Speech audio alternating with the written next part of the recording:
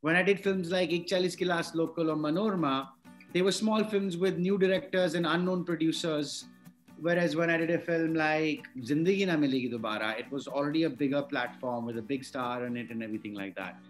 So honestly, now I don't think too much about these things. It's been my 16th year going on, yeah. So much work happening, and like I said 2 years back also, that OTT is the future, and because people are getting a lot of work and a lot of good content is coming in, and there are a lot of choices that we can make.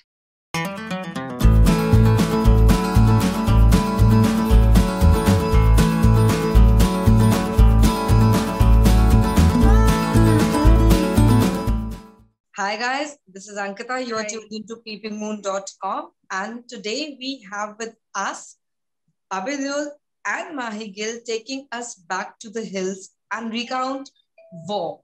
Now, what exactly are we talking here? Let's first begin with Abhay itself. Abhay, why you want to tell a story of a war which at this particular moment, do you think like audience will be interested, considering we are having too many of these shows on the web space?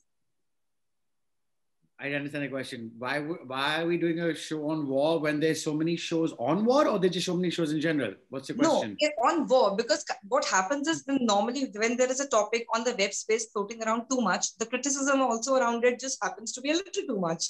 That's how it works here. Do you think that it is the best time to come out with it? I honestly don't. I wouldn't think about criticism before I even do something, because then we do nothing, because someone will criticize something or the other. Someone likes an apple, the other person will hate an apple, So I don't think that's a way to go ahead in making decisions. At least I don't. I don't understand one part of your question. I don't see that. Are you saying that there's many war series right now? And this is one of many? Is that?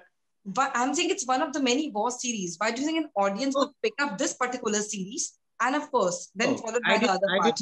I didn't know that there were many series on war. So in order to answer, why should they pick up this one? Well, I'm not someone who's pro-war. I don't want to glorify war. I don't like pitting my culture against some other culture. So the philosophy of the show is what attracted me. It shows more the impact of war on the individual, on the people who fight it, on the families that support the individual, on the community they come from. Where Mahie plays my wife, there's so much focus on the families of each character and the extended families and what they go through. So it's not pro-war in any way, and it shows that there's losses on both sides, not just you, the protagonist, but the so-called enemy as well. There's been a humanistic side shown of the enemy as well. So that attracted me in the hope that people are less, passionate about going to war and more passionate about diplomatic solutions, So I think that's a point that I think this show makes very well. All right. Mahie, how did you come on board for this one? And because from the trailer go, the first and the foremost comment which always attracted me on the YouTube section was you two reuniting. It's like going back to your Devdi days, and it genuinely started from there. You should be seeing the YouTube. Abhay is my first hero, yaar. Mera pehla hero hai. I mean, I really wanted to work with him, and so when I got to know, and obviously, I wanted people to know about this story. It was it was a very fierce battle that was fought. And obviously, I can relate to the character because I am from the army background, and I have a lot of friends in the army. I myself was selected in the army, so I could relate to it. And so there were so many things, like the story, Abhay, also one of the main reasons, and Mahesh Manjrekar, obviously, the wonderful director and an amazing actor himself. So I think the whole thing was quite interesting. Abhay, when a few months back Jail 50 came out, your entry into the web space, I would say, in that particular sense, was slow, but with a big bang. Like it was the particular show, I would say, it came out with a low-key presence and it left a long impact. Do you expect this is going to happen the same with this one? But this one's definitely not coming in any low-key. Yeah, this is not. This is coming with a huge, there is a huge discussion around it. People are talking about it. It's had a few million views in a day, and It's also got a great cast, a famous director behind it, a big platform. So there's a lot more expectation of this one. The JL50 was never meant to be a show. It was meant to be a film Yeah, made I into know. a show. I don't know. I don't. A lot of the questions you're asking, it's funny. I don't think about those things. I mean, if I thought that way, then I wouldn't take the risks I took in my entire career. So you got to ask me in a different manner, maybe, or something else. But if you mean to ask, do I feel more tension with this than Okay, then I should ask you directly. Do you feel a certain tension or a certain pressure? Because the last one was perceived pretty good. And now it's like a certain benchmark is already there for Abhay Deol with his particular show, with the name attached to it. Do you think the same kind of tension you're feeling at the moment? I don't feel the tension because of the benchmark. I feel the tension because of the so many factors, as we discussed, the cast that the show has, the director, the platform, they're just far bigger. But I've been here before. So when I did films like Ik Chalis Ki Last Local or Manorma, they were small films with new directors and unknown producers. Whereas when I did a film like Zindagi Na Milegi Dobara, it was already a bigger platform with a big star in it and everything like that. So honestly, now I don't think too much about these things. It's been my 16th year going on, yeah. The format of a web series, what stands out is that you get almost an 8 to 10 hour window to narrate a story, which in film normally stands down to maybe 1 or 2 or 2.5 hours at most. Do you think at times it is advantageous for an actor, or it can also become a really tough task to live up to the same emotion for the longest period of time and hold on to the same wavelength of what story you're trying to tell? Sorry, I didn't get the question. For the OTT platform? Yeah, like when it comes to web series, it's more like an 8 to 9 hour long run. You get a long time to perform a certain character. But when it comes to movies, we have a limited time frame to put something on screen. Do you think it is advantageous to have, like, to work in a web series in a manner where you get this long a time I run to don't do know. I it? mean, as an actor, I think whatever is interesting, whatever excites me, even if it is a web show or a film, it all depends on that. I mean, it doesn't matter. The length doesn't matter to me. It's more of the content, that matters now. So, but OTT platform. I mean, there's so much happening now in the sense people are getting so much work, be it actors or technicians. There's so much work happening, and like I said 2 years back also, that OTT is the future. And because people are getting a lot of work and a lot of like good content is coming in, and there are a lot of choices that we can make. But I do miss a big screen, obviously. I want to see myself on the big screen, but I don't think the time thing makes a difference. If the story is good, when be it for 10 hours doesn't make a difference. Even while shooting also doesn't make a difference. I mean, obviously shooting for longer days, yeah. I mean, what stands out in the trailer is the kind of locations you guys have shot on. They look pretty daunting. Was it equally Way daunting short there. Yeah, I mean, was it equally daunting to shoot on such locales? Because I was reading freezing temperatures and you guys were shooting. I would like to hear it from you because I could get just as little material to understand how the process went. I mean, Leh Ladakh is cold and dry, and you have to travel to far off locations, but it's just such a beautiful place. It's a beautiful place, and I'm doing what I love, so you don't feel it. Of course, you do feel tired with the long hours, and with the air being thinner, you do get more out of breath while walking and running and all of those things. But that comes with the territory, so to speak. And also, I've always wanted to go to Leh Ladakh. I had not made it there yet. So I was just excited being there, you know. So, but the other locations were fine, where me and Mahie were shooting, Vai and Panchgani and all weather-wise was fine. Yeah. Mahie, how was your experience? I miss shooting. I mean, I really wanted to go to Leh Ladakh, but I didn't get the opportunity. But we shot in this Vai and Panchgani, but that was also fun. That was good. I love mountains. I'm a mountain person completely. So कुछ भी थोड़ा से छोटा से mountain मिल जाता है, मैं खुश हो जाती हूँ.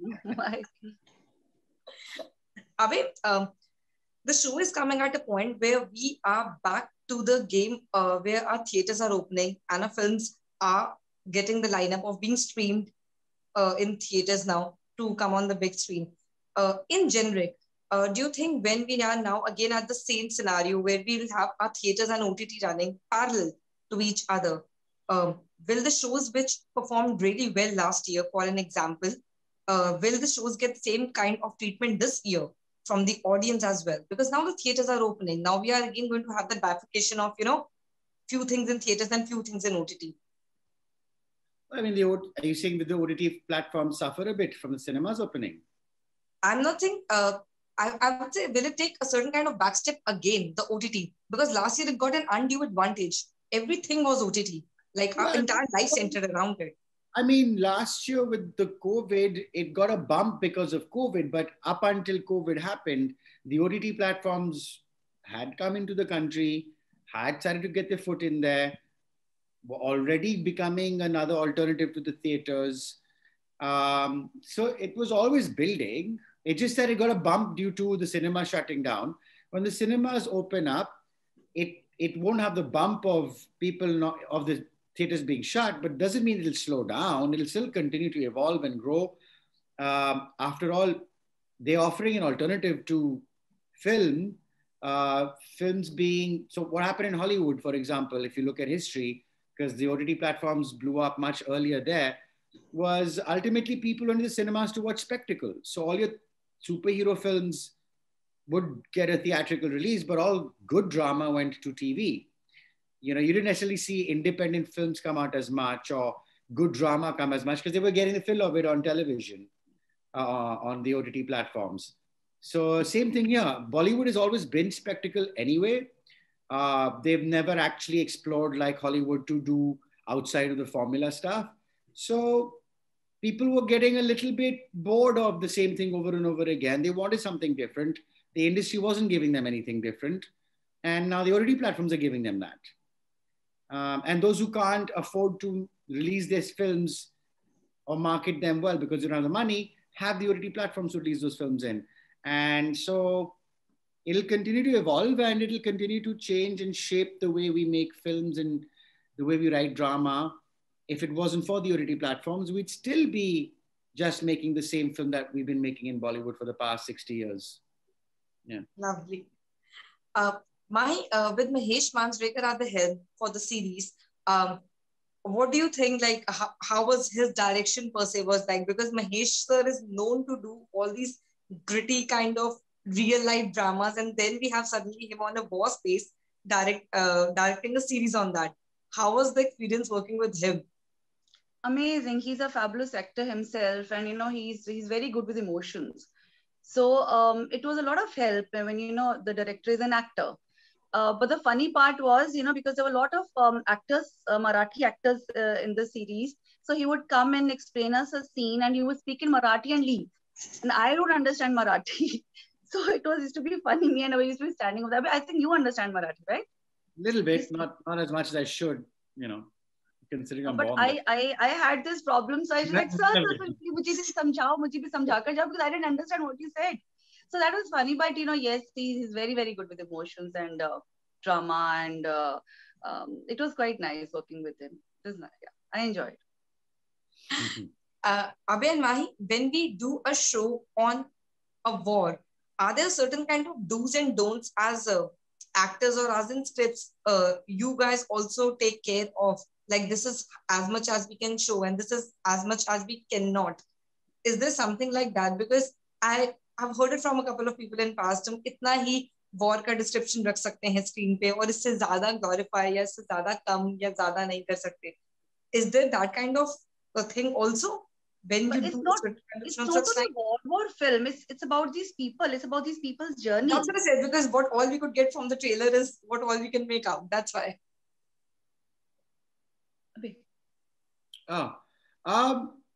Look, it just depends on the individual who's making the show. And this could be said of anything. With war, if you go into war, I mean, there can be propaganda behind it. You could, film as a medium is a way to play with people's emotions. So you can fill them up with anything. You can make them pro-war and fundamentally nationalistic, vehemently nationalistic, or you could show them you're disgusted by war and make them disgusted by war too. So it just depends on the individual making it. And that's why I said in the beginning of our interview, I'm not pro-war. And I believe in humanity, and I believe in breaking borders, not creating them. And so if that's your philosophy, then sure, I'm on. But if your philosophy is to show us against them and we're better than them, then I'm not your guy. And Mahesh ji, in that sense, resonates with that. And so I was comfortable with that. Yeah, I would not have done it otherwise. Mahie, there was this fun question in the YouTube section on trailer, which I'm going to ask you on behalf of both you and Abhay. Did you guys were able to create anything from the memories of Devdi? Because trust me, there was this fun break-to-break scene going on the YouTube comment section of you two coming back. And I don't want to spell it, but they were pretty good instances of people saying, "Hua kya hoga set pe," when Mahie met Abhay. Did anything fun happen on that front on a lighter note? Well, yeah, we united after 12 years, and I just felt like, why did it have to be 10. so long? 10, no? 10 years. 10 12 हो गए ना? 9 we shot. But 2009 में release हुई थी ना film? हाँ, yeah. So 2008 we shot. Yes. हो गए हैं अभी 2021 आ गया है. 21 आ गया. Like 12 years. I think it was more like, why did it take so long? And I think the big thing, we didn't have to break the ice. We're comfortable with each other. We had, at least I had fun while making. I can't speak for her. No, of course, even I had so much fun. I had a crush on him when I saw him in Socha Na Tha. Yeah. Oh, really? I never told you. That? I'm telling you now. Yes. You did?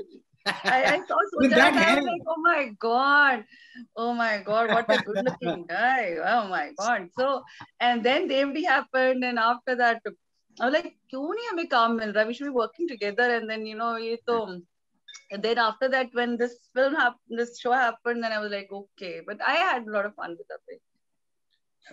So that comfort level really, really helps, and I'm not going to give her too many compliments. It'll go to her head about how much I love her. Because just for you two guys, there was this very fun clip meme someone attached in the YouTube section where Mahie's dancing to Tauba Tera Jalna, Abhay's face on the side. That meme is hilarious. You two reuniting. I wish I could send you that. That was hilarious. Oh, I to ask you. So you have that fan. Fans already are pretty much excited to see more of you also together on screen for sure. It's good that when a long gap is always good because you leave the people wanting more. And you only get together for something that is meaningful, because Devdi was a film that had an impact, and to kind of recreate that would take something incredible. And I think this is there. It couldn't be more different from Devdi. I mean, very Paro's carrying a bed to the kids, you know what I mean, Devdi. And over here, she's a devoted wife. Paro tells them to go get a life. I mean, when I wrote Devdi, the treatment, it was about an empowered character. The women were empowered. And here she's a more traditional housewife. So she couldn't be more different from Paro in that sense. But she still has the same fire that she has, that you can't take away from her. That's lovely. But thank you guys. Thank you for your time. I really wish to see you also together in another movie super soon, just like any other fan. When Abhay is inviting me to LA. Abhay is inviting me to LA. Yeah, I've already sent the ticket. Yeah, manager ko Are you, man? That's nice. Then hopefully, I think you won't take too much long time next time when you two are reuniting. So I hope this happens pretty much soon as well. And wishing you all the best for your show. And just keep entertaining. That's all. Thank you. Thank you so much. Thank you.